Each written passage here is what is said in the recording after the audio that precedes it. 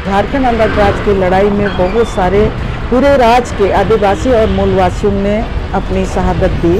पत्थलगड़ी आदिवासियों का अपना ट्रेडिशनल राइट्स में अपना इतिहास का एक हिस्सा है।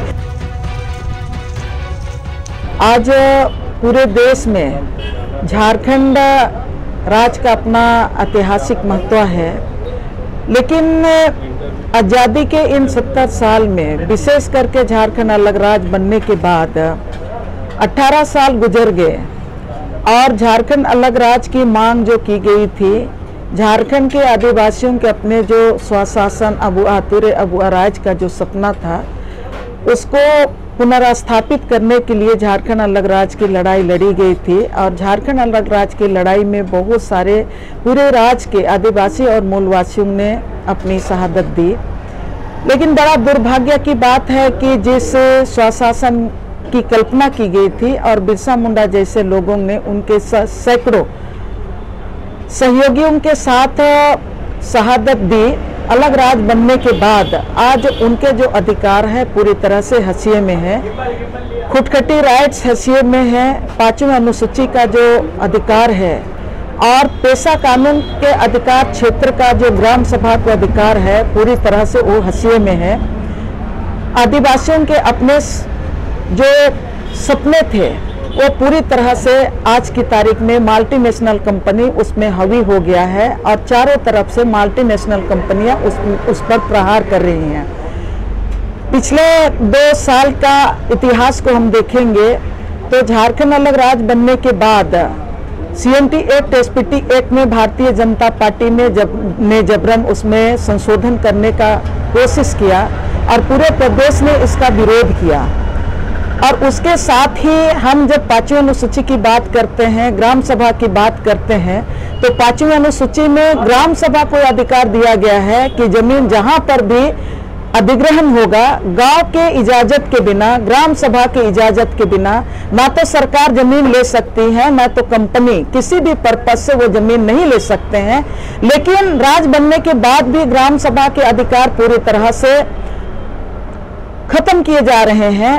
और इन्हीं तमाम परिस्थितियों को देखते हुए राज्य में विकास के नाम पर 18 साल में पहले 104 बड़े कंपनियों के साथ मेमोरेंडम साइन किया गया, MOU साइन किया गया। उसके बाद 2016 और 17-18 के बीच में करीब 300 से 400 कंपनियों के साथ भारतीय जनता पार्टी की सरकार ने MOU साइन किया है। और लैंड लॉ जितने भी हैं, CNT एक्ट को तो अमेंडमेंट करने से रोका गया, लेकिन आज की तारीख में ग्राम सभा में जो के भीतर जो जमीन था, गांव के अधिकार क्षेत्र में जो जमीन था, उन तमाम जमीन को भूमि बैंक के नाम से भूमि बैंक में शामिल किया गया। जितने भी गरमजरुआ आम और खास जमीन थे, आज बड़े कारपोरेट घराने को सौंपने के लिए उसको भूमि बैंक में शामिल किया गया। जितने भी सरना है, ससंदरी है, जितने भी मसना है, कब्रस्तान है, नदी है, नाले हैं, सभी चरागाह जो सामूहिक प्रॉपर्टी है, सबको खत्म करते हुए कारपोरेट घराने के लिए उसको सूचीबद्ध कर दिया गया। और उसके साथ ही 3-4 बड़े कानून यहाँ पर लाए गए, जिसमें कि एक इंच जमीन भी गांव वालों के हाथ में अब नहीं रहेगी। सिंगल विंडो सिस्टम जो लागू किया गया, सिर्फ और सिर्फ कारपोरेट घराने को यहाँ का एक जमीन, एक बूंद पानी को कारपोरेट घराने के हाथ में देने के लिए ये व्यवस्था लाई गई है। इन्हीं तमाम जो परेशानियां हैं उसको देखते हुए ही खूंटी में जो आदिवासियों का अपना ट्रेडिशनल व्यवस्था है, पत्थलगड़ी का लोगों ने शुरुआत किया। और पत्थलगड़ी आदिवासियों का अपना ट्रेडिशनल राइट्स में अपना इतिहास का एक हिस्सा है, लेकिन उसमें जो अंकित किया गया है उसमें उसको ये कहा जा रहा है कि ये असंवैधानिक है। लेकिन अगर संविधान के एक क्लोज में आप किसानों के लिए, आदिवासियों के लिए है और उसी क्लोज का एक हिस्सा अगर ये कहता है कि ये वर्जित क्षेत्र है और उसी संविधान में आंशिक वर्जित क्षेत्र की बात कही गई है, तो ये उस पत्थलगड़ी में आंशिक वर्जित क्षेत्र की बात कही गई थी और उस आंशिक वर्जित क्षेत्र को ही एक हवाला देते हुए उसको गैर संवैधानिक करार दिया गया। तो ये सवाल यहाँ पर उठता है कि ये दोनों क्लोज हैं, पूर्णतः वर्जित और आंशिक वर्जित, ये पूरी तरह से भारतीय संविधान में अंकित है और उसी चीज को उस पत्थर शिलालेख में अंकित किया गया था। अब ये सवाल है कि उसको लेके जिस तरह से हैतोबा किया गया और देश का मुखिया रघुवर दास ने बार बार इस बात को कहने का कोशिश किया कि पत्थलगड़ी देशद्रोही राष्ट्रद्रोहियों ने ये काम को कर रहे हैं और आदिवासी परंपरा को, आदिवासी इतिहास को खत्म करने की कोशिश की जा रही है। ये पूरी तरह से सिर्फ और सिर्फ जमीन लूटने के लिए, यहाँ आदिवासियों को सरना और ईसाई में बांटने के लिए, जो आदिवासी ताकत जो संगठित है उसको खत्म करने के लिए ये तमाम हवाला दिया जा रहा है। हम लोगों ने यहाँ पत्थलगाड़ी का जो आंदोलन शुरू किया था, वो इसका वजह यही था कि मतलब ये 5वीं अनुसूची क्षेत्र है और 5वीं अनुसूची में जो वैधानिक प्रावधान है और मतलब इस क्षेत्र में लागू नहीं हो रहा, जिसके कारण यहाँ इस क्षेत्र में उसके अनुरूप यहाँ विकास का काम नहीं हो रहा है। जैसे अभी देखें, विकास मैंने यहाँ ना सड़क है, ना बिजली की सुविधा है, ना लोगों को पीने का पानी, ना शिक्षा, न स्वास्थ्य की सुविधा है। तो यही वजह था कि मतलब हम लोग मैंने 5वीं अनुसूची का मांग को लेकर के इस तरह का ये आंदोलन शुरू किए थे। जिला में जो पदाधिकारी हैं उन लोगों तक हम लोग कई बार मैंने लिख करके भी दिए थे कि मतलब हमारे क्षेत्र में स्कूल में बढ़िया पढ़ाई नहीं होती है, लोगों को गुणवत्तापूर्ण शिक्षा नहीं मिलती है, स्वास्थ्य की सुविधा यहाँ पर नहीं है। मेरे घर के बगल में जो स्कूल है उस स्कूल को दूसरे स्कूल में मर्ज कर दिया गया और इस स्कूल में जितने बच्चे थे सभी पढ़ाई लिखाई छोड़ दिए हैं। एक प्राइवेट स्कूल है, जो बच्चे वहाँ जिसके अभिभावक फीस दे नहीं सकते हैं, उन लोग अपने बच्चों को ले जा कर के मैंने एडमिशन करा दिया। बाकी जो बच्चे हैं जिनका आर्थिक स्थिति ठीक नहीं है, वैसे बच्चे अभी पढ़ाई लिखाई छोड़ चुके हैं। चुनाव में यहाँ हम लोगों ने इस बारे में मीटिंग की। चुनाव में 100% लोग हम लोग वोट में शामिल होंगे। हम लोग का ये मांग है कि जो ये 5वीं अनुसूची क्षेत्र है, 5वीं अनुसूची का जो बात करेगा उसका अनुरूप यहाँ पर जो विकास का पैमाना तय करेगा, है ना, उसके मैंने उन्हीं प्रतिनिधि को हम लोग भेजेंगे। जब पत्थलगाड़ी करते यहाँ तक अरेडी तक पहुँच गया है, तो उधर से बहुत कोई पत्थलगाड़ी किया है, उसी चल से यहाँ भी पत्थलगाड़ी हुआ था और उसी में हम लोग का भी अभी केस चल रहा है। मेरा भी नाम है और अभी उसमें केस भी चल रहा है। हम केस कचहरी हम भी अभी जा रहे हैं। बहुत ख़राब स्थिति चल रहा है अभी और अभी कोई घर में भी नहीं रह रहा है, किसी प्रकार है क्या कि तंग करता है पुलिस आ करके। देखिए, हम तो यहाँ दुकान में रहते हैं, बोलता है कि पुलिस सब आता है कि शांति भंग करते हैं आप लोग, किसी प्रकार हो रहा है और हम लोग यहाँ हमेशा ही दुकान में रहते हैं। और अभी मेरा 2 केस चल रहा है। 2 केस क्या है? एगो बोलता है शांति भंग करते हैं आप लोग। ये झारखंड के खूंटी का जापुत गांव है और जापुत गांव में इस समय हम जहां पर हैं वो है पत्थलगड़ी का एक पत्थर यहाँ लगा हुआ है और इस तरह के पत्थर पूरे खूंटी में लगे हुए हैं। खूंटी लोकसभा में पिछले कुछ समय से पत्थलगड़ी जो मूवमेंट था, पत्थलगड़ी आंदोलन था, वो बहुत प्रभावी रहा है। अभी थोड़ी सी चीज़ें बदली हैं।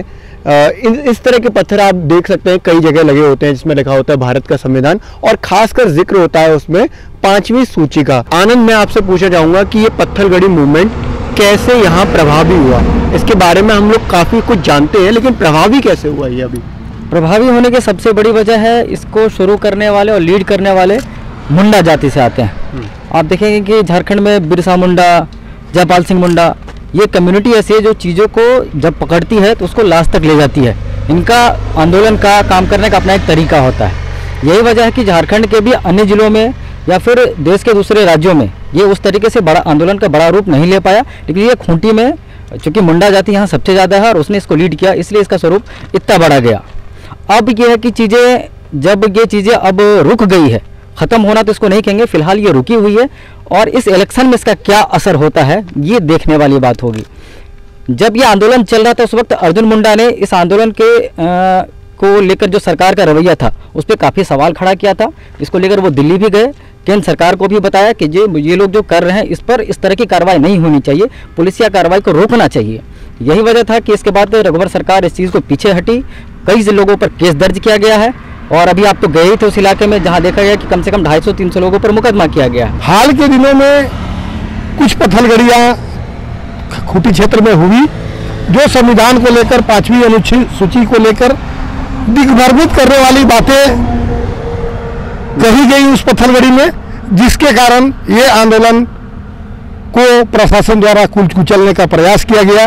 और आप अभी खुद क्षेत्र में देख के आए हैं कि बहुत ऐसे नवयुवक जो क्षेत्र छोड़ चुके हैं, भय से डर से छोड़ चुके हैं, और प्रशासन उनका मेन उद्देश्य था कि गांव का विकास हम खुद करेंगे, क्योंकि सरकार का विकास सरकार अब तक हमारा विकास नहीं किया है। इसी कारण पत्थलगड़ी इलाका के लोग अपना स्कूल, अपना आंगनबाड़ी ये सोच के यहाँ तक कि बैंकिंग प्रणाली को भी अपनाने के लिए तैयार हुए थे।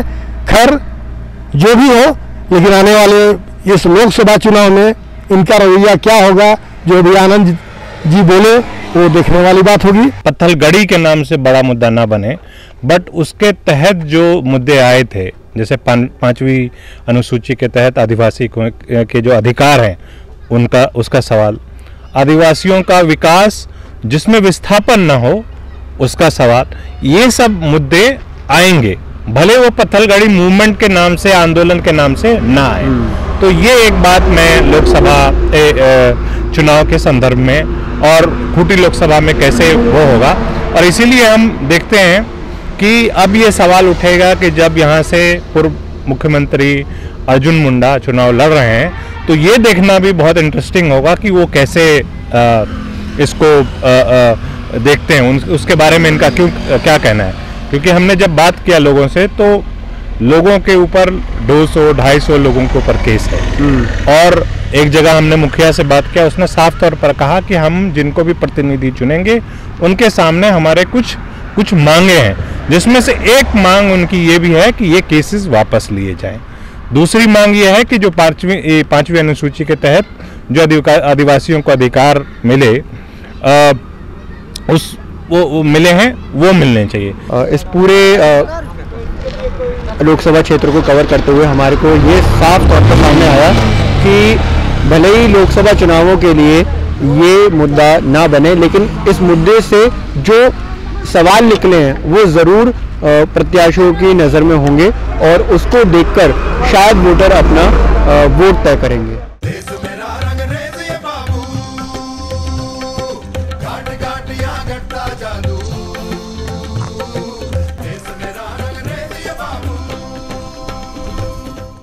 Worried about election results? Don't worry. India has had 10 governments, 6 of which have been coalitions, and stock markets have risen. Elections don't matter. Log on to quantumamc.com to know more. Quantum Mutual Fund. Investor first. Hamesha. Mutual fund investments are subject to market risk. Please read all scheme-related documents carefully.